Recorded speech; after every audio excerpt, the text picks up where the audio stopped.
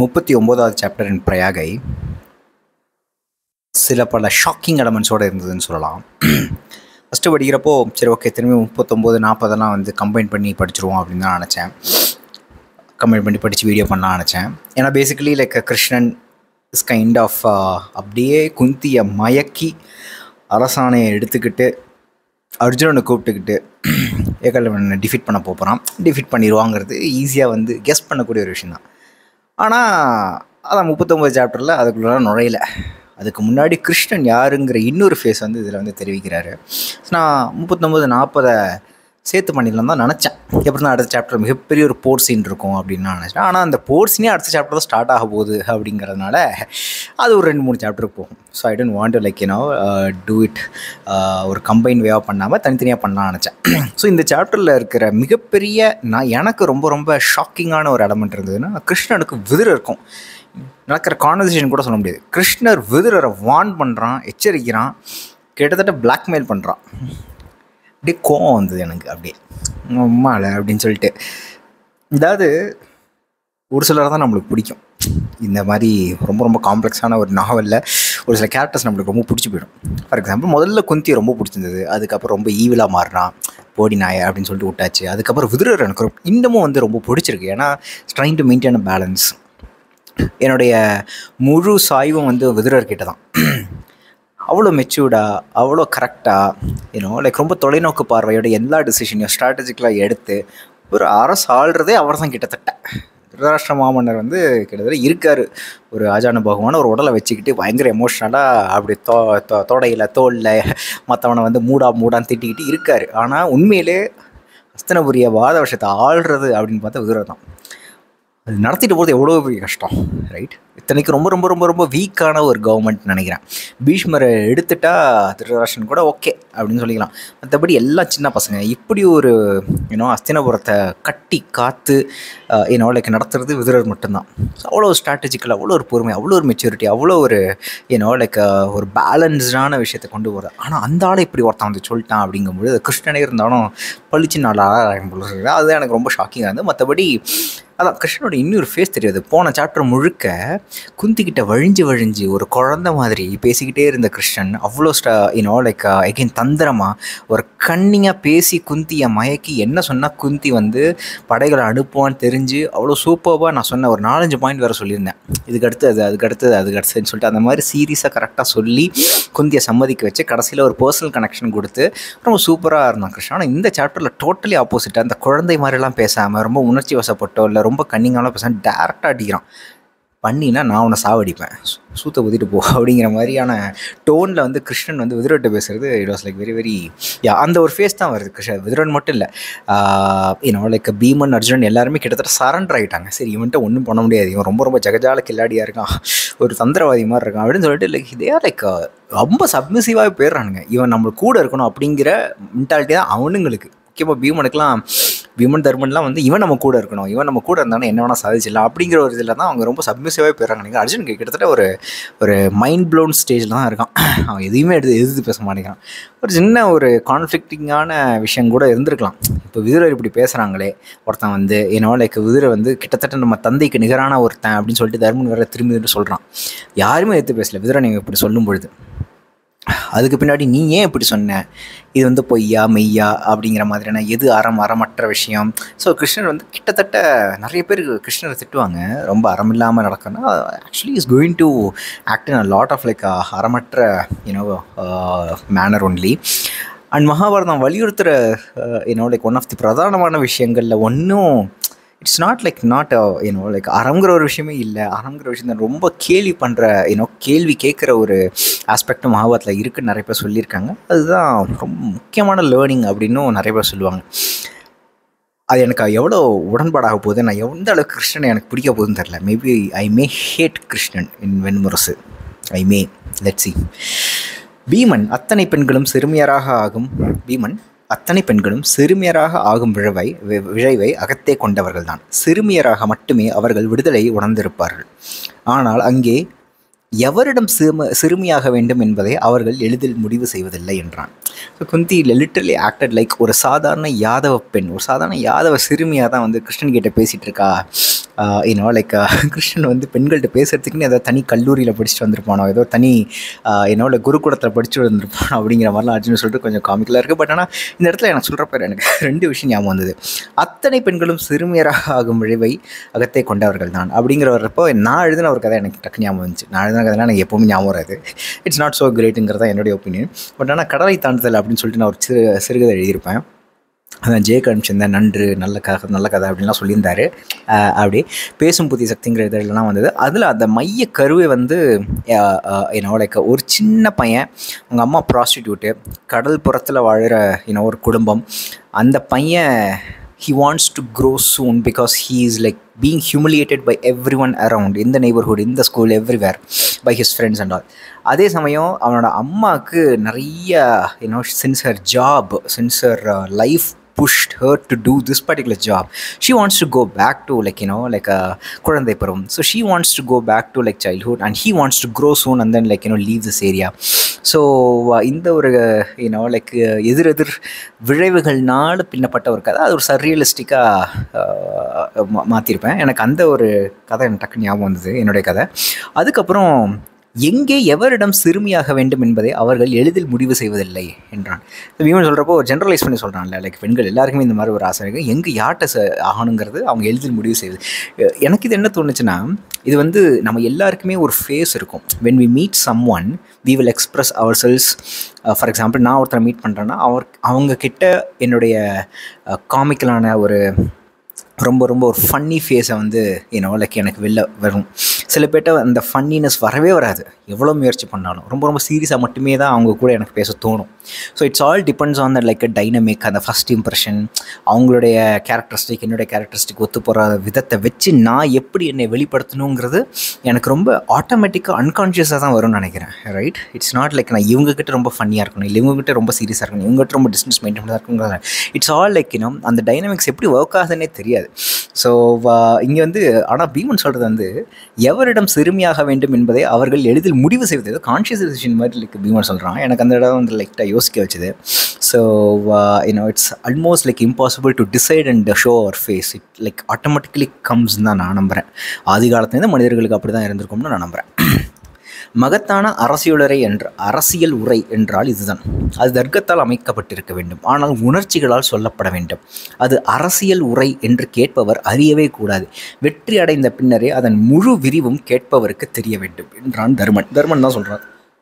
அதாவது போன சாப்டர் அந்த கான்வர்சேஷனில் எனக்கு ரொம்ப பிடிச்சது தான். முழுக்க லாஜிக்கல் ஸ்ட்ரக்சரில் இருக்கணும் அந்த ஃபுல் ஸ்பீச், அந்த அரசியல் உரை, அந்த பொலிட்டிக்கல் ஸ்பீச். பட் அதே சமயம் அது உணர்ச்சிகளால் சொல்லப்பட வேண்டும். தர்க்கத்தால் அமைக்கப்பட்டிருக்க வேண்டும், ஆனால் உணர்ச்சிகளால் சொல்லப்பட வேண்டும். லைக் 2 விதமும் லாஜிக்கலாகவும் வந்து டிஸ்ப்ரூவ் பண்ண முடியாது.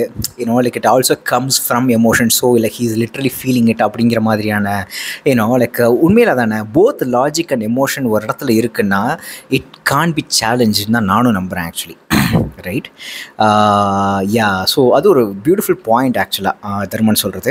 பெண்களிடம் திறம்பட பேசுபவர்கள் பேச ஏதும் இல்லாமலேயே நாழிகை கணக்காக பேச கற்றவர்கள் என்றான் பீமன். இது எனக்கு ஃபன்னியாக இருந்தாலும் லைக் கல்ல போடுறது வந்து ஒரு மிகப்பெரிய டேலண்ட்டு தான் நினைக்கிறேன். I'm like literally zero in that particular thing. Like நிறைய ஆண்கள், கிருஷ்ணன் மாதிரி நிறைய ஆண்கள் பெண்கள்கிட்ட எந்த ஒரு டாப்பிக்கும் இல்லாமல் அவங்கக்கிட்ட பல மணி நேரங்கள் பேசக்கூடிய நபர்களாக இருப்பாங்க. என்னுடைய ஃப்ரெண்டு கூட ஒருத்தர் அப்படி தான் பேசியே எல்லா பெண்களையும் சூப்பராக கரெக்ட் பண்ணுற ஒரு ஆள். ஸோ ஆனால் டாப்பிக்கே இல்லாமல் பல மணி நேரம் லைக் இட்ஸ் ஆல்சோ ஒரு கம்ஃபர்ட்னஸ் இருக்கும்னு நினைக்கிறேன். எனக்கு க்ளோஸாக இருக்கிற ஃப்ரெண்ட்ஸ் கிட்ட பேசுகிறதுக்கு ஒரு டாப்பிக்லாம் தேவை. ஏதோ டாபிக் எடுத்து நாங்கள் பாட்டு ஜாலியாக பேசிகிட்டு இருப்போம். அப்படி டாபிக் எதுவுமே டிசைட் பண்ணாமலே லைக் ஏதோ டாபிக் அதுவாகவே வந்துடும். ஸோ லைக் ஆனால் அது பெண்கள்கிட்ட திறம்படம் பேசுகிறதுக்கு அது ஒரு தனி டேலண்ட் தேவை தான் நினைக்கிறேன். அந்த எனக்கு ரொம்ப ரசிக்கிற மாதிரி இருந்தது. ஸோ அதான் கிருஷ்ணனுடைய கேரக்டரிஸ்டிக்கை வந்து ஒரு ஜன்னல் போட்டு ஒரு லைக் ஒரு பவுண்ட்ரி போட்டு நம்ம வந்து ஃபிக்ஸ் பண்ணிகிட்ருக்கோம். உன் அன்னை ஆணையிடலாம், அவர்களுக்கு போர் பற்றி ஏதும் தெரியாது. மேலும் இந்த ஆணை அவர்கள் அரசியாக நின்று இடவில்லை, வெறும் யாதவ பெண்ணாக நின்று இட்டிருக்கிறார்கள். அந்த ஆணையை கண்டு தலகர்த்தர்கள் திகைத்து கொண்டிருக்கிறார்கள். ஸோ தலகர்த்தர்கள், தளபதிகள்லாம் வந்து போன சாப்டரில் குந்தி கொடுத்த அந்த ஆர்டர் எடுத்துகிட்டு திருதராஷ்டிரர் சபையில் வந்து திருதராஷ்டிரட்டி சொல்லி திருதராஷ்டிரர் வேறு வழி இல்லாமல் பாவம் வந்தால் ரொம்ப நல்லா சரி ஓகே அரசியல் சொல்கிறாங்க செய்யுங்க அப்படிங்கிற மாதிரி சொல்லிட்டாரு. அது வந்து விதுரர் போகிற போக்கில் லைக் பாண்டவலை பார்க்க வரும்போது அந்த செய்தியை வந்து கன்வே ஆகுது. அதுக்கு தனியாக என்ன ரியாக்ட் பண்ணுறாங்க, குந்தி என்ன, இந்த சகுனி என்ன ரியாக்ட் பண்ணுறான், இல்லை கணிகர் என்ன ரியாக்ட் பண்ணுறாரு, இந்த மாதிரியான விஷயங்கள் எதுவுமே இல்லை. ஒரு ஜஸ்ட் செவி வழி செய்தியாகவே வந்து சொல்லிட்டு போயிடுறாரு ஜே. அது ஏன்னு தெரில, அந்த சீன் வந்து எக்ஸ்பிளைன் பண்ணப்படலை, அந்த சீனை வந்து நம்மளுக்கு வந்து காமிக்கல அவர். ஸோ விதுர வழியாக ஒரு போகிற போக்கில் வந்து S the order was told to like in அரசர், he was shocked but he is a really good person, he told like in go head அப்படிங்கிற மாதிரி. இந்த இடத்துல அவர் சொன்னது உணர்ச்சி வசத்தினால குந்தி சொல்லியிருக்கா. It's not a very like a politically correct decision அப்படிங்கிறது தான் அவர் திரும்ப திரும்ப சொல்கிறது. யாதவ பெண்ணாக நின்று இந்த ஆணையை அவர்கள் இட்டிருக்கிறார்கள், அந்த ஆணையை கண்டு தலகத்தை திகைத்து கொண்டிருக்கிறார்கள் அப்படிங்கிற மாதிரி. ஸோ போரை பற்றிலாம் அம்மா என்ன தெரியா அப்படிங்கிறதும் கொஞ்சம் குந்தி எல்லாருமே லைட்டாக வந்து சாடி தான் பேசுகிறாங்க. கொஞ்சம் கொஞ்சமாக வெளில வருது. சித்திரகனின் தோலை மெல்ல அணைத்து மெல்லிய குரலில் ஏதோ சொல்லி அவனை சிரிப்பை அடக்க வைத்த பின் அதே புன்னகை முகத்தில் நீடிக்க கிருஷ்ணன் உள்ளே வந்தான். ஸோ கிருஷ்ணனுக்கு விதுரனும் ஃபஸ்ட் மீட்டிங், ரைட்? அவனை பற்றி நிறைய கேள்விப்பட்டிருக்கிறதா விதுரர் சொல்கிறாரு. அது சொல்கிற மாயக்காரன், அது இது பேசி எல்லாத்தையும் சமாளிச்சிருவான், ஒரு பயங்கரமான வாயால் வாட சொல்கிறவன் அப்படிங்கிற மாதிரிலாம் எல்லோரும் சொல்லிக்கிட்டே இருக்காங்க இந்த சாப்டரில். எனக்கு என்ன பாயிண்ட் பிடிச்சிருந்ததுன்னா, சித்திரகன் ஒரு சேவகன், கிருஷ்ணன் வரான் அப்படின்னு சொல்லிட்டு விதுரர் பாண்டவர்கள்லாம் இருக்காங்க. ஒரு சேவகன் வந்து சொல்கிறான், சேவகனோட தோளில் கை போட்டுட்டு அவனோட சிரிச்சு பேசிட்டு வரான் கிருஷ்ணன். அது ஒரு நுவான்ஸ்டான ஒரு பாயிண்ட்டை வந்து அப்படியே லைக் சொல்லிட்டு போகிறாரு. He is able to mingle with every one. சேவகங்கிற ஒரு இதெல்லாம் பார்க்கல, அவன் வந்து ஒரு சூதனா எந்த காஸ்ட் எதுவுமே பார்க்கல. He is like just like mingling with every one. அவன் தோல் மேலே கையை போட்டுக்கிட்டு அவனே சிரிக்க வச்சு அந்த சிரிப்பை வந்து அடக்க வச்சு, ஸோ ஒரு ரொம்ப ஃப்ரெண்ட்லியாக பழகிற கேரக்டராக கிருஷ்ணன் வந்து ஃபஸ்ட்டு இன்ட்ரடியூஸ் ஆகிறாரு. லைக் ஒரு சித்திரம் கிடைக்குது, ரைட்? ஆனால் இதுக்கப்புறம் வர்றது தான் ஷாக். நான் என்ன எக்ஸ்பெக்ட் பண்ணேன்னா, கிருஷ்ணனும் விதுரரும் ரொம்ப ஆர்கியூ பண்ணுவாங்க, சம நிலையில் நின்று ஆர்கியூ பண்ணுவாங்க. கிருஷ்ணன் எப்படி குந்தியை சமாளித்தானோ விதுரரை வேறு விதமாக, ஆனால் ரொம்ப சாஃப்டாக அதே மாதிரி பல யுத்திகளை பயன்படுத்தி ரொம்ப வயலண்ட்டானால் பேசாமல் லைக் அப்படி சமாளிப்பான் தான் நான் எதிர்பார்த்தேன். ஆனால் டோட்டல் ஷாக்கு. இது அரசாணை, என் படைக்கலம் இன்று இதுவே. இதை மீறவோ விளக்கவோ எவர் முயன்றாலும் அவர்களை அழிப்பதே என் இலக்காக இருக்கும் என்றான். விதுரர் திகைத்து என்ன என்றார். அப்படி ஒரு சொல்லாட்சி அவனிடம் அவர் எதிர்பார்த்திருக்கவே இல்லை, அவனும் எதிர்பார்க்கல. ஸோ விதுரர் ஒரு நிமிஷம் ஷாக் ஆகி என்னடா சொல்கிற அப்படிங்கிற மாதிரி பார்க்குறாரு. இதை மீறவோ விளக்கவோ எவர் முயன்றாலும் அவர்களை அழிப்பதே நிலக்காக இருக்கும் அப்படின்னு சொல்லி அடுத்து பிளாக்மெயில் பண்ணிக்கிட்டே இருக்கான். உனக்கு எதிரி கணிகன், அவனை வச்சு தூண்டி விட்டு திருதராஷ்டிரே உன்னை வந்து எதிராக தூண்டி விட்டு மக்கள் எல்லாரையும் உன்னை கல் எடுத்து அடித்து கொல்ல வைப்பான், ஒன்றை மட்டும் இல்லை உன் பையனையும் சாடிப்பான் அப்படிங்கிறதெல்லாம் ஒரு வில்லனுக்கு உண்டான கேரக்டரிஸ்டிக்ஸ் வருது. இதுதான் இன்னொரு பயங்கர குரூரமான பயங்கர அபாயமான ஒரு ஃபேஸ் வந்து இந்த சாப்டரில் வெளில வருது. கிருஷ்ணனுடைய அபாயமான, தான் நினச்சதை மட்டும்தான் நடக்கிறதுக்கு என்ன வேணுமோ அதை நான் பண்ணுவேன் அப்படிங்கிற மாதிரியான ஒரு பயங்கர வில்லனிஸ்டிக் ஃபேஸ் இதில் தான் வருது. அப்படி உங்களை அழித்தால் உங்கள் மைந்தர்களையும் விட்டு வைக்க மாட்டேன், உங்கள் ஒரு துளி குருதி கூட இப்புவியில் எஞ்ச விட மாட்டேன்.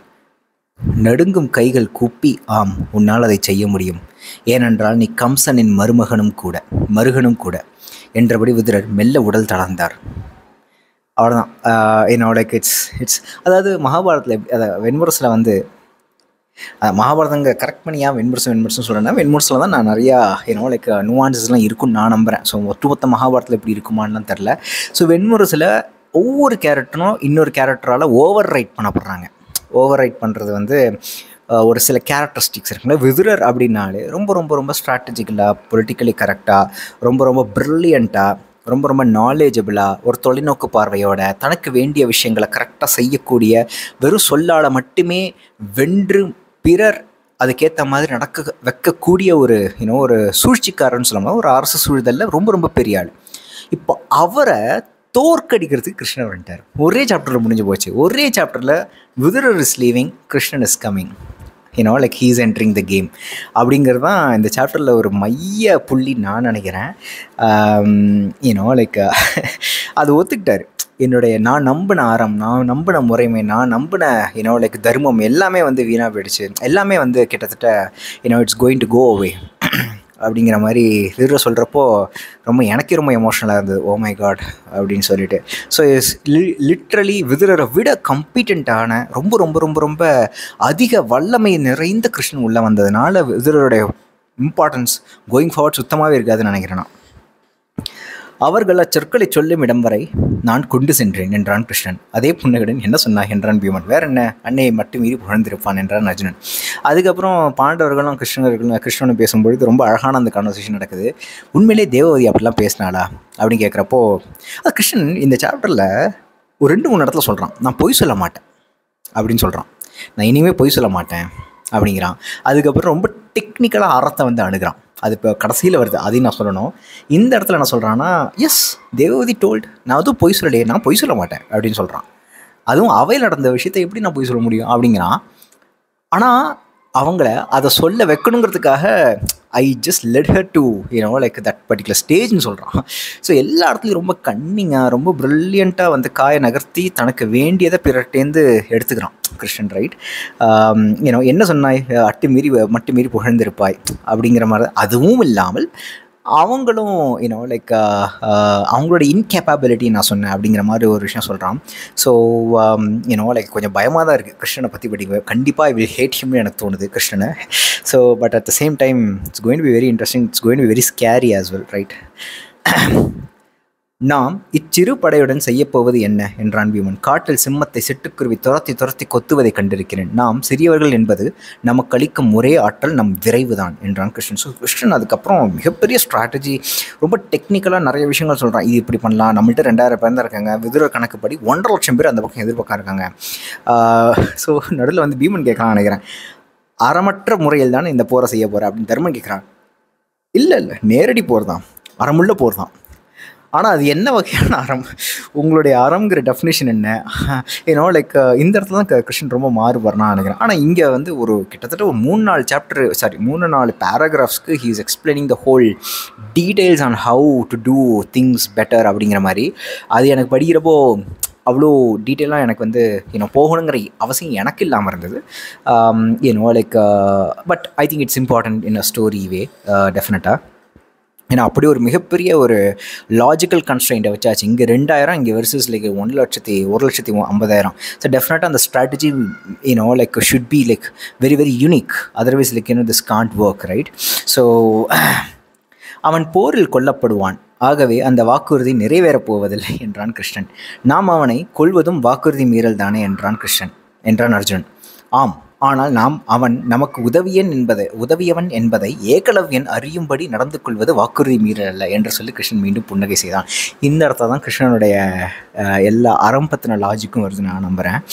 ஸோ அவன் சொல்கிறது திரும்ப சொல்கிறது, நாம் வாக்குறுதி மீறதில்லை, நான் பொய் சொல்கிறதில்ல, ஆனால் எல்லாத்தையுமே பின்னாடி வேறு விதமாக செய்கிறது, ரைட்? இதுதான் கள்ளத்தனங்கிறது, ரைட்? ஸோ டெக்னிக்கலாக பேசிக்கலி ஏகலவ்யன் கூட்டத்தில் இருக்கிற ஒருத்தன் நம்மளுக்கு ஹெல்ப் பண்ண போகிறான் இந்த ஹோல் திங், ரைட்? அவனுக்கு நான் வாக்குறுதி அளிச்சிட்டேன், மதுரை ஒரு சிற்றரசாக அறிவித்து அவனுக்கு அந்த அரசை கொடுத்துட்றேன் அப்படின்னு சொல்லி அதையும் அவன் சொல்கிறான். ஆனால் what happens is like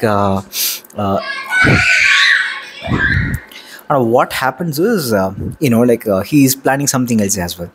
so அவன் நமக்கு ஹெல்ப் பண்ணுறாங்கிறது ஏகலவ்யன் நாம் தெரிய வச்சுட்டா அது அத்துமீறலும் கிடையாது, ப்ளஸ் ஏகலவ்யன் அவனை கொண்டுருவான் அப்படிங்கிறது.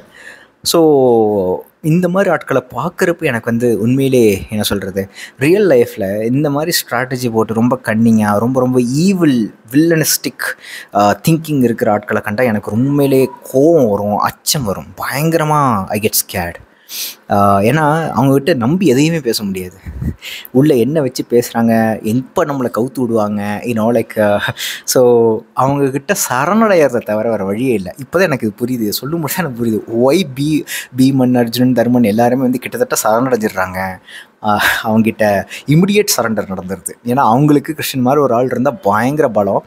அதே நேரத்தில் இவனை வந்து எதிர்த்தோ இல்லை உதிரனை என்ன பேசினாலும் வந்து ரொம்ப லைக் எதுவுமே ஆக்னாஸ்டிக்காக இருக்காங்க, எந்த ஒரு உணர்ச்சியும் அடையாமல் கிட்டத்தட்ட தந்தைக்கு நிகரான ஒருத்தனை வந்து கொலை பண்ண போகிறேன், நீ என் வழியில் வந்தனா அவன் குருதியில் ஒன்று கூட விட மாட்டேன் அப்படின்லாம் சொல்கிறப்பையும் பாண்டவர்கள் எந்த ஒரு எமோஷனல் மூமெண்ட்டையும் காட்டாமல் இருக்காங்கல்ல. ஸோ அதெல்லாம் வந்து it's basically because of that அச்சம் ஆர் ஒரு மிகப்பெரிய அச்சம் தான். அது வேறு எப்படியுமே சொல்ல முடியாது அந்த உணர்வை. ஏன்னா எனக்கு வந்து புரியுது. ஏன்னா நம்மளுக்கு அந்த அளவுக்கு நம்ம ஒரு இன்பில்ட் டேலண்ட் இல்லாதவங்க அவ்வளோ ஸ்ட்ராட்டஜிக்கல், அவ்வளோ கன்னிங், அவ்வளோ ஈவலிஸ்டிக்காக தனக்கு வேணுங்கிற விஷயத்தை எந்த எல்லைக்கு வேணாலும் போய் செய்யக்கூடிய அது காரணமாக வருது. கிருஷ்ணன் ஏன் இப்படி செய்கிறான் அப்படின்னு சொல்லிட்டு யாதவர்கள் பல்லாண்டு காலமாக என்னால் கொன்றொழிக்கப்பட்டு, எஸ் தட்ஸ் லைக் நான் கூட ஒரு சாப்டரில் சொல்லியிருப்பேன் நினைக்கிறேன். பாவம் யாதவர்கள் தொடர்ந்து ஒரு அழித்தொழிப்பு நடந்துகிட்டே இருக்குது. கம்சன் வந்தால் அதுக்கு முன்னாடி பல விஷயங்கள் எப்போ பார்த்தாலும் போரில் இந்த யூரோப் போனப்போ பல மியூசியம் பார்த்தா எந்த மியூசியம் போனாலும் போரை வச்சு தான் அவங்களுடைய ஃபுல் மியூசியம் ஹிஸ்ட்ரிலாம் வந்து அமைஞ்சிருக்குன்னு நான் நினைப்பேன். ஃபுல்லாக ஒரு ரத்த பூமி யூரோப்லாம். அந்த மாதிரி தான் யாதவர்கள் குளத்தில் வந்து எப்போ பார்த்தாலும் ரத்த பூமியாகவே இருந்திருக்கு ஒவ்வொரு ஜென்ரேஷன்லேயும் அப்படின்னு நினைக்கிறேன். ஸோ அதுக்கு கிருஷ்ணன் கொடுக்குற காரணமும் தான் நான் எந்த எல்லைக்கு வேணாலும் போவேன் அப்படின்னு சொல்கிறதும். ஸோ அந்த மாதிரி ஒரு ஆள்கிட்ட சரண்டர் எடுத்து வேறு வழியே இல்லை. ஸோ அவனை நம்ம கைக்குள்ளே போட்டுக்கிட்டால் மட்டும்தான் நல்லது. அவன் அளவுக்கு நம்மளுக்கு ஸ்ட்ராட்டஜி பண்ண தரல அப்படின்னா சுத்த மட்டும் அவன் கூட இருக்கணும், அவ்வளோதான். அவனை நம்ம கைக்குள்ளே வச்சுக்கிட்டு நமக்கு வேண்டியதை நம்ம செஞ்சுக்கணும், அவ்வளோதான். I think that's why like now Pandavar also immediately kind of surrendering to Krishnan அப்படின்னு நினைக்கிறேன். So it's just going to be interesting எனக்கு தெரியுது. At the same time like I'm just going to hate Krishnan எனக்கு தெரியுது. ஏன்னா he's going to two like lot of அத்துமீறல்கள், அறமற்ற செயல்கள். But technically அறமாக தானே செஞ்சேன் அப்படின்னு ஒரு கேள்வியை வச்சு அவன் வந்து நிற்பான். அது ஒரு லூசுத்தனமான ஒரு ஆர்குமெண்ட்னு எனக்கு தெரியும். So it's not going, Krishnan is not a pure mind. But at the same time நீங்கள் அறம் சொல்கிற அந்த பவுண்டரி நான் தாண்டலை அப்படிங்கிறத டெக்னிக்கலாகவும் சொல்ல போகிறான் பல இடங்களில் அப்படிங்கிறது எனக்கு தெரியுது. பார்ப்போம் எப்படி போகுதுன்னு.